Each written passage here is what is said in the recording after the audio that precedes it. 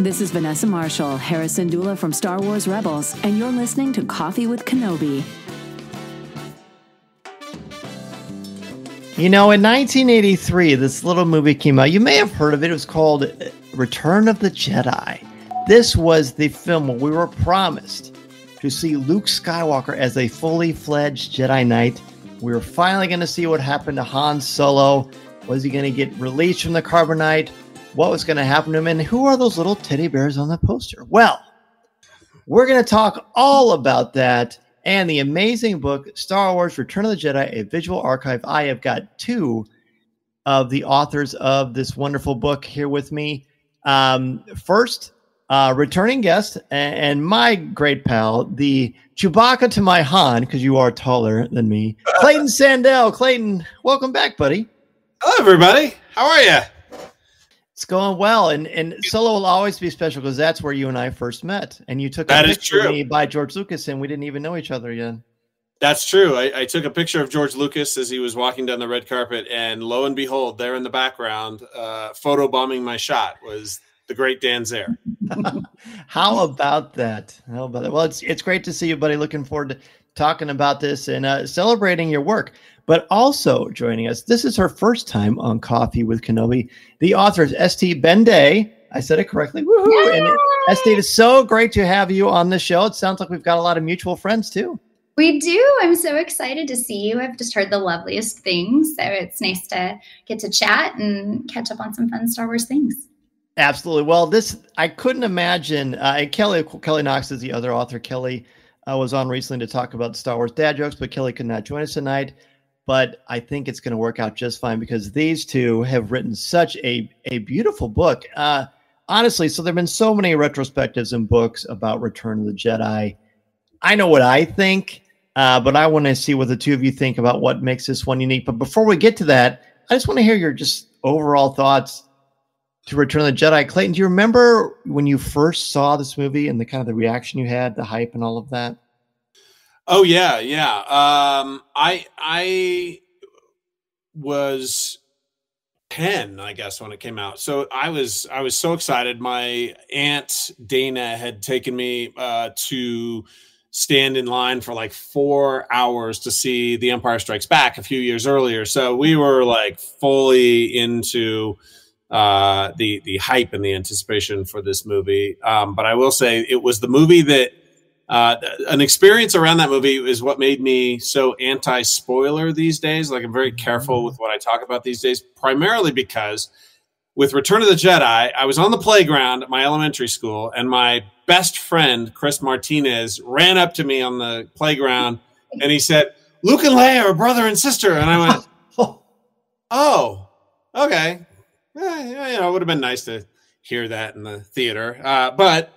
So that's like the memory I most closely associate with that movie is that my best friend ruined the biggest plot twist of the whole movie. But I love the movie, and it's one that it's a toss up. So if I'm just wanting to put something on and just have it on and just kick back, and maybe I'm doing something around the house, but it'll either be Empire or a close second, Jedi. And lately it's been Jedi, just because of working on the project and the anniversary and all of that. So yeah. So it's like your Star Wars comfort food. Totally Star Wars comfort food. 100%. Yep. ST, what about you? What are your memories of Return of the Jedi? And do you remember when you first saw the film? I do. So I'm a convert. I did not see the films until I was an adult, and I saw them all in one weekend. So it was a whole lot of Star Wars. It was six at the time, and so I saw them all. Empire is my favorite, but 4 and 6 are tied for second for me. I loved the speeder bike chase. I loved the Ewoks. I loved all of the artistry of the film, but I think I grew to appreciate this story more just through seeing different events at Celebration or at screenings over the years. I was at an event where Dennis Murin was walking everyone through how they did the speeder bike chase, and he was showing all the little, okay, and here was this doll on this, and this is how we did this, and like it just was so fascinating how something so seamless, was so technical on so many levels until it could get there. And it was just really amazing and inspirational for me. So I'm a big fan. I love that. I love that. Well, yeah. I'm a big fan of this book. This book, dare I say, it's interactive. It's just, you know, like I said, I remember getting the Star Wars, the Return of the Jedi storybook, right? And I remember seeing how cool that was and just seeing these images. And there's a lot of images out there, Return of the Jedi, but this one has images that not only call back to the classic film, but also show how elements of this film have carried over to modern Star Wars, The Mandalorian, and other things. Kind of talk about the construction of the book and what makes it different from other reference books. And Clayton, why don't we start with you? Sure. So you're right. There's been a lot written about Return of the Jedi, and I think that if you want the gold standard of the behind the scenes of Return of the Jedi, you got to go back to J.W. Rinsler and that book that he wrote, and nobody could ever top that. And that's not what we were trying to do. This is sort of an interesting hybrid that's basically organized chronologically, so beginning of the movie to the end, and kind of goes through not only behind the scenes stuff, and there's some great behind the scenes anecdotes that have been drawn from many different sources throughout the years, but also a discussion of the story and the costumes and the concept art and all of these things. And so it's sort of this hybrid thing that is behind the scenes, that is story, but it's also where I think it's a lot different from other projects is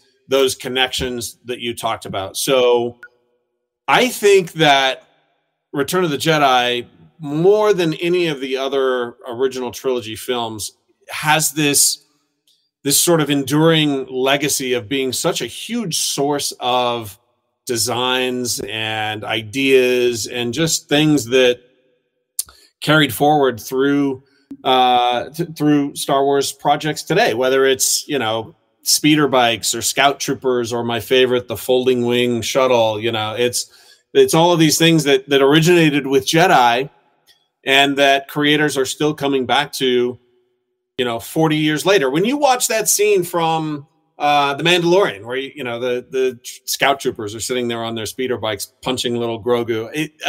There's a direct lineage there, all the way back to Jedi, and there are so many examples like that throughout modern Star Wars stories that I think Return of the Jedi sort of occupies this special place of being, like I said, this source. You know, Empire gave us walkers, you know, things that walked on four legs, and probe droids and things like that. There's things that every movie contributed, but I think if you added them up, I think that Jedi sort of is more things came from Jedi than I think any of the other original films. And so it's sort of a celebration of all that stuff that has carried on all these years.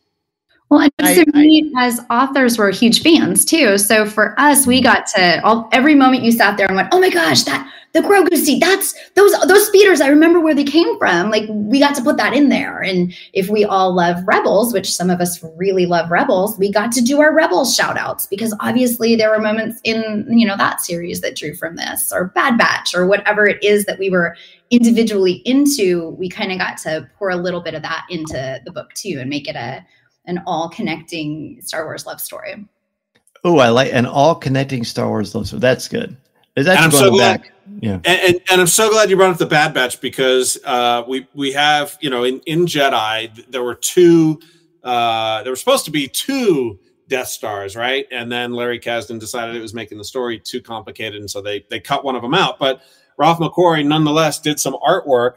And what was so cool is that, and this was after this book had been published, so we didn't put it in, obviously, but this pops up, this almost exact scene pops up in one of the recent episodes of the Bad Batch. And I was like that meme, you know, Leonardo DiCaprio, like pointing at the TV when I pop up, watching the Bad Batch, and they're like, those Death Star designs popped up, and it was like, that's a Jedi thing. There's another example. So anyway, it's one of those things that kind of carries on. Well, that's one of the great things that that the story group incorporates into all of these stories. There's no wasted material, right? There's so much that Dave Filoni and everyone else uses that they throw in the Rebels and the Bad Batch and the Mandalorian, whether it's names or planets or images or taking from Ralph McQuarrie's exquisite concept art and just making them to life in other ways. So besides what you just mentioned, which is a great catch on Bad Batch, I didn't even think about, what are some other things that you both learned about Star Wars overall because of writing this book? And ST, let's start with you on that. Ooh. Well, gosh, enhanced kind of your love of Star Wars. Yeah, I always fall a little bit more in love with a film when I get to work on a project that ties into it, because research really is my favorite part. And I do a lot of fiction, but nonfiction is really fun because you get to go super deep with that research. And this project was really neat because we had an amazing editor that put everything into this massive drive for us. Like every research material we could possibly need was just in a huge drive. So we were able to read through a lot of books and a lot of old Star Wars Insider magazines and pull all of these things out. So I'm having a really hard time narrowing it down to something specific, but I do remember really being tickled to find out how playful the set seemed to be. I got to write about Endor, and the Ewok actors liked to play a lot of practical jokes on the rest of the crew. So they would ambush them with water balloons when they were trying to eat their lunch. Or there was somebody, it wasn't his official title, but he was known as the Ewok Wrangler. And so he would have to get them all where they needed to be at a certain time. And they played a prank one day where they said, we're just gonna tell him we're not coming. And then he'll freak out and have to come and find us. And then, of course, they hid in the woods and scared him when he came to go and look for them. So just the kind of the playfulness that made it really fun on set, like seeing that come through in the film and all of the joy that we feel when we watch. I feel like now I see that joy they were having, and that's part of what has given me so much enjoyment in watching it. And that's fun because the Ewoks were all ages, right? They weren't all little kids, right? They were all ages. That makes it extra fun too. Clayton, I'm sure there were certain things that you noticed. In fact, you and I may have talked about this before. But what are some things that really kind of helped enhance Star Wars for you through the creation of this book? You know, I think it's going through, and kind of like you were saying earlier, just this idea that, you know, an idea that gets shelved or put in a drawer somewhere is nothing, it's never really gone. And the respect that they had for a lot of these things that were done, you know, will at some point see the light of day. And there was, you know, I had read Rinsler's book, but I think diving into more of the behind the scenes this time around, I became much more aware of things like, the designs for a planet that ultimately got cut from the script was this, you know, citywide planet that had city all over it, and it ended up getting chopped from the script, and then, you know, is basically the model for Coruscant in The Phantom Menace. And you know, Doug Chiang says, I didn't even do that much work on Coruscant because Ralph McQuarrie had already done all of this great work to design Coruscant. So it's just neat seeing how those designs get reused. But also there was something that I hadn't really studied closely, which was this sort of story conference that they had when they were talking about Return of the Jedi, when they were making it and trying to hash out the script. And what's really interesting is that in this story conference, George Lucas basically maps out the entire story arc of the prequels in 1982 or whenever this story conference was happening. And you know, he talks about Anakin and his relationship with this powerful politician who sort of steers him to the dark side, and he talks about his relationship with his wife and the twins, their twin children, and he even maps out he says there's this final confrontation with between Anakin and Obi-Wan Kenobi at an active volcano. So it's like, this was all it gave me a whole new appreciation for the prequels by seeing how George had laid out this entire story back when they were making Jedi all those years earlier. So it was kind of neat to kind of really get in the weeds and dive into stuff like that I didn't really have a great understanding of. So that was a lot of fun, very enlightening. Isn't it wonderful knowing that I mean, we all obviously we very much respect and think so incredibly highly of George Lucas, but just knowing that this incredible mind was percolating. Can we say percolating on Coffee with Kenobi? About how that all was coming together and forming this wonderful, rich galaxy that we love so much. So as a writer and a teacher of writing myself, I really like hearing about the process of how these books come together. Because there's a lot of text in this. There's a lot to go through. There's a lot to prepare for. What was kind of your writing schedule like, and how did you kind of approach the book, ST? Well, we each had sections that we were gifted to write. So with that epic data bank, is that fair, Clayton? That we were also gifted. We would, I don't know about you, I would comb through it knowing, so I knew what my sections were. I knew kind of what the topics would be within each section. And then I would comb through all of the materials, one book or magazine or whatever it was at a time, and plug in any facts wherever they might fall on a Word document. Like I had headers of this section, that one. I'd plug in any facts wherever they would go with the reference so I could circle back if I needed to find it later. And then I would end up with these big compendiums of facts for each section that I had to write in far too few words to include all the amazing facts that I had just learned. So then I would just highlight the ones that I thought were the best. I would have backups. I would actually write, I think I actually wrote my sections in 2 or 3 options, and then I submitted them.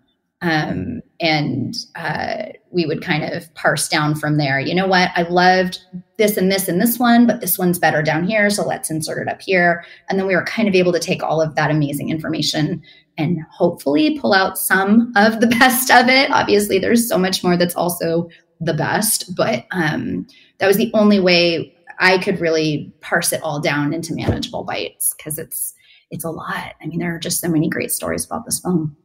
There's I think that's a huge part too, isn't it? Like when you write something down, I'm sure you agree too, Clayton, you find, you know what, I wrote this here, but I actually think it works better way up here. Like that's such an important part of this whole craft. Yeah. And first of all, ST is like a real professional, like author. So she's like way more organized about this than I was. What was cool too is that I have to get credit to our amazing editors and photo editors and all of those folks who kind of had, when I joined and got my sections, a lot of the sections were sort of plotted out a little bit, and they had picked some images and kind of the topic areas, and so we kind of tried to write to those. And at the end of the day, you kind of end up with more than you're going to use. And there were some things that that I ultimately got cut out, that I little fun factoids here and there that just we didn't have room for. So that was kind of how it worked over the process of a couple of months. I think was on this, maybe a little bit longer, but yeah, it's totally fun. I mean, the whole process starts, for me anyway, with watching the movie about 15 times in a row. So it's like, oh, right. That's I'm not going to complain about that. But yeah, Mrs. Sandell, I'm sorry I'm watching Return of the Jedi again. It's for work. It's for work. You're right. It's Plus on every television in the house. Constantly. When I get to work on anything animated, I'm always like, I have to watch these cartoons. These cartoons are, it's my job. I'm sorry. Yeah. It's just the way that it is. Through this creation, because I very much believe when you present or teach something or you write about something, that's one of the best ways to learn. So you both will have such a much more of an immense respect and appreciation for Return of the Jedi because of this incredible visual archive. But it is an archive, right? So it's you're not just telling the story of Return of the Jedi. That's already been done. George did that, right? Lawrence Kasdan did that. But there are certain behind the scenes things. You mentioned ST, like the fun stuff with the quote Ewok Wrangler end quote. But what are some other fun little tidbits that just kind of sprang to mind that you really enjoyed learning about through this book? I think Kelly told us one the other day. It was that the Emperor's throne was powered by his tippy-tappy toes, is what she referred to it, not a motor. Of course she did. But it spun via his tippy-tappy toes because Kelly is alliteration and humor. Yes, as Clayton has demonstrated, the Emperor personally moved his throne. Those of you watching on closed circuit can see Clayton spinning around in his chair. Yes, apparently, yeah, the motor was too loud, I guess, and so he had to do it. He had to improv. No kidding. I did not. I did. Well, I apparently I missed that part. What are some things that you noticed, Clayton? Or that you learned? Gosh, or even if you already knew it, it's just still fun to kind of shed light on it.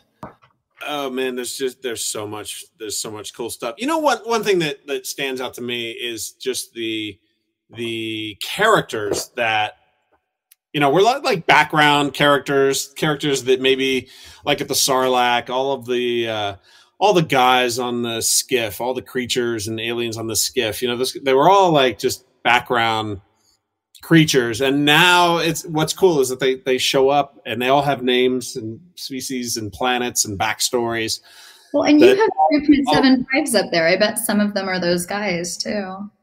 Yeah, exactly.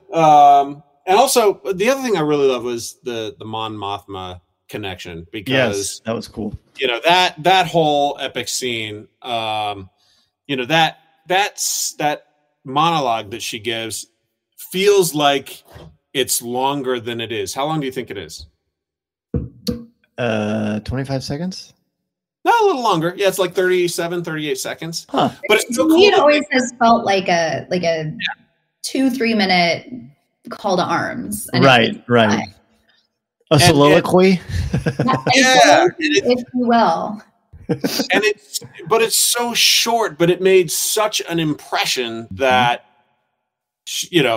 George brought the character back, although cut from the prequels, appearances in animated series, of course, Rogue One, Andor, central character in Andor. I mean, just to think that 38 seconds led to this sort of lifetime of legacy appearances, I think is kind of a neat testament to what the film was able to pull off.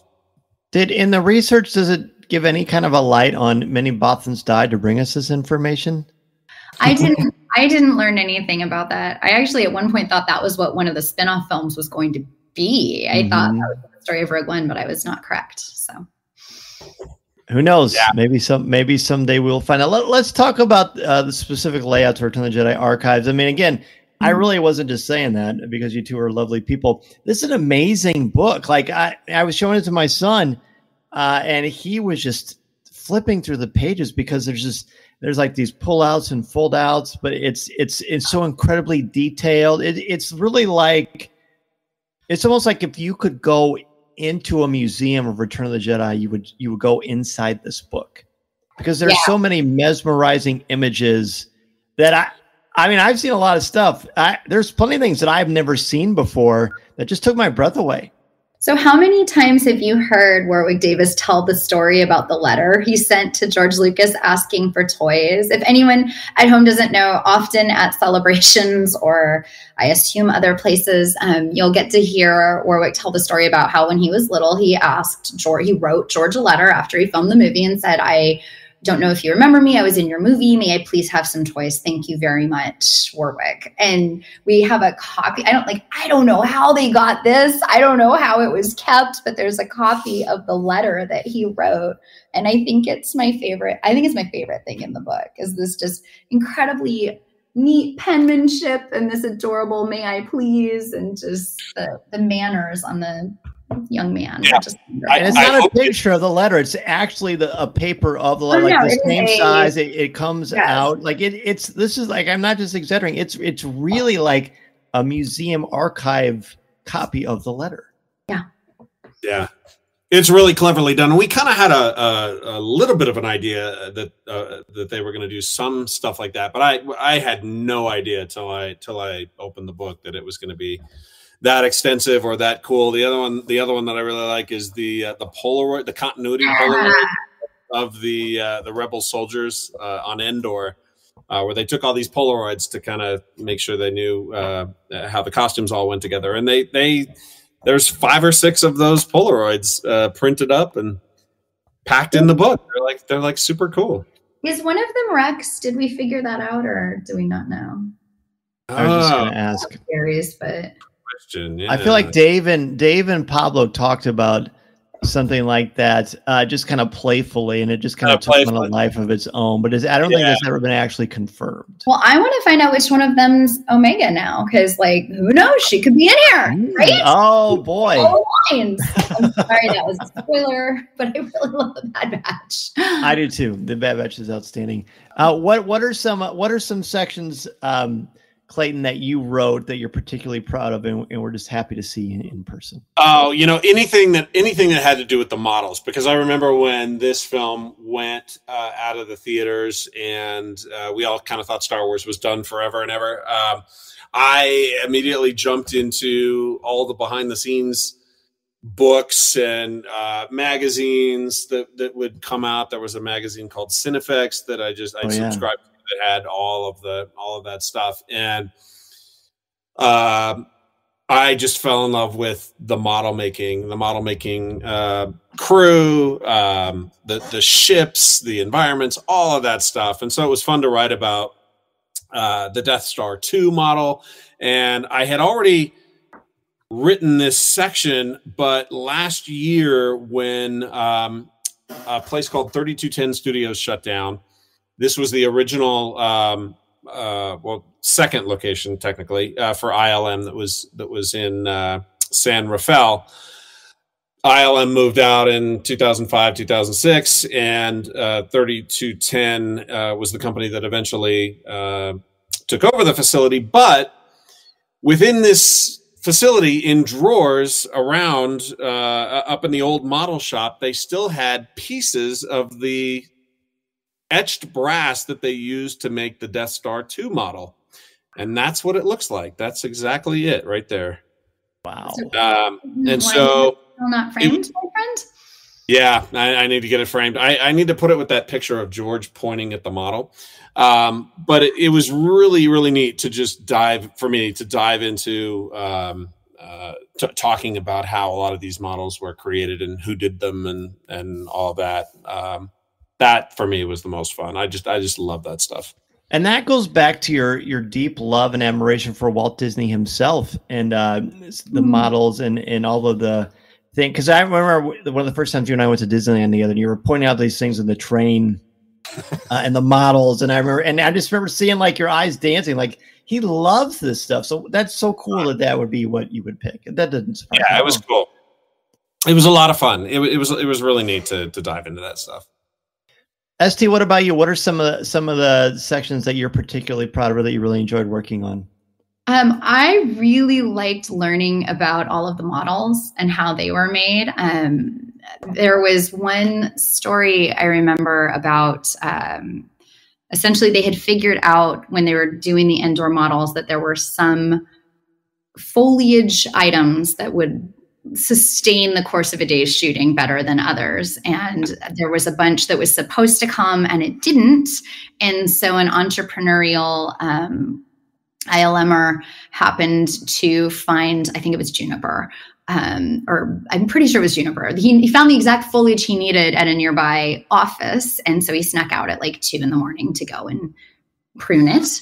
And the local police discovered this unauthorized pruning, and he explained it was for a movie. And I can't remember if he said it was for a Star Wars movie or not, but he basically Jedi mind tricked these policemen into letting him escape with the absconded foliage. And they were able to complete the model in time to do the shoot the next day, and everything worked out fine. But it's that artistry and then that deviousness and then we gotta like glue it together and just, make it work with what we have that is so just indicative of those early years that is so magical for me. And to see more of those stories was really fun. What did Rose Dignan say in Light and Magic? We are the Rebel Alliance. Yes, I loved that series. That was fantastic. Well, you mentioned like magical things. For me, it's when we look at some of the things in the archive that show the marketing of this film, or the action figures. You know, the Burger King glasses, all of those things. Because as you both know, and listeners of the show know, the marketing and the merchandising of Star Wars has been such part and parcel of the experience for so many of us. Mm-hmm. But it's not a question so much as that was one of my favorite parts of Return of the Jedi Visual Archive, because it just takes you back to those amazing things that help you kind of bring that movie home for you, like literally, because you have the merchandise. Yeah, even like the cartridges, like the video game cartridge labels, you know, or like you said, the glasses. But as a fan, to get to extend your experience in your home or through like with the cookbooks, now we can cook what the Life Day celebration feasts would be. I mean, I know we couldn't back in the day, but all these little pieces that let you extend and grow your Star Wars experience, they're just fun to have. I think I have an Ahsoka ring on right now, because every time I see it, I'm like, oh, that was fun. Well, speaking of fun, it was fun. Now, ST, I didn't see yours. But Clayton, when you got your copy or copies, there were a few copies of the book sent your way. I always like when you get a book out and you and your son take a picture together. Mason and I do the same thing. There's just something so special, isn't it? And I still go to Barnes & Noble and try to find my book on the bookshelves, because it's just kind of a fun feeling, isn't it? It's amazing. And I haven't been to a bookstore to look to see if this one is on the shelves or not. I'm sure it is. Hopefully it is. But yeah, there's nothing like walking in and opening it up and seeing your name on the page, especially with somebody like ST Bende and Kelly Knott. I was so excited to have my name with yours, and Kelly. They are both, they're both like these amazing, highly respected names in fandom, and so to be like a part of that. This is only my second book project, so to be on the page with those two and the Insight team is like, it's one of those just pinch me moments. It's a huge plus. It's a huge blessing. I think one of the high points of all of the writing for me was going into Disneyland and seeing some of the kids' books I'd done back when they would carry them in Star Trader. And I don't know if they have books in there anymore, but they did for a long time. And you would just, you remember wishing for the opportunity to get to write for this franchise and wishing on the star, and then to see it in the place that is responsible for that phrase. It's just really neat. So we don't ever take it for granted. We're really grateful to get to do this. Yeah. And the force is clearly strong with the both of you. And I'm very grateful to not only get to experience this book, but to talk with the both of you. Star Wars Return of the Jedi, a visual archive. It is available now wherever books are sold. It is really this rich bounty of just so much that you love about Return of the Jedi. And not only will it reinforce what you already know and believe about this story, but it's going to add so much detail. It really is like like I said, it's like walking into a museum of Return of the Jedi, and because it's so wonderful. Listening to Coffee with Kenobi, you are, with Dan Z, the podcast you're looking for. This is...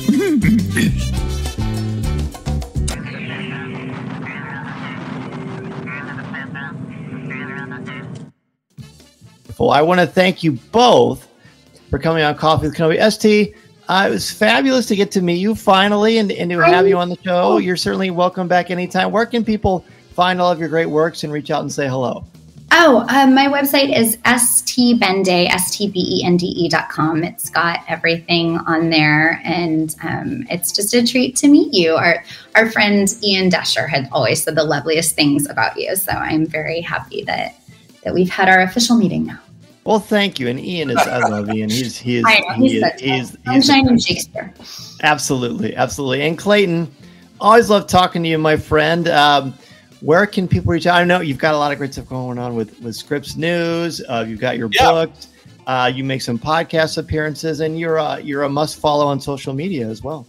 Oh, well, thank you very much. Yeah. Scripps News, please tune in whenever you can. And then I try to collect all of my Star Wars stories on my my personal webpage, which is ClaytonSandell.com. But I am still, I cannot quit Twitter, X, whatever we're calling it these days. So you can find me there at Clayton_Sandell, and also on Instagram, which is just at Clayton Sandell. Wherever you get your social media.